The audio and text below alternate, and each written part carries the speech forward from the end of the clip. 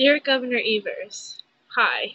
My name is Rebecca Nash, and I am contacting you to ask you to please free the complete and innocent Brendan Dassey. I have known Brendan for going on 6 years now. He is a kind, loving, giving, and amazing person that I'm proud to call my friend. He is also innocent of committing any crime. There is no DNA, blood, hair, semen, or anything linking Brendan to any crime. Just a coerced confession obtained through manipulating the scared and compromised 16-year-old kid.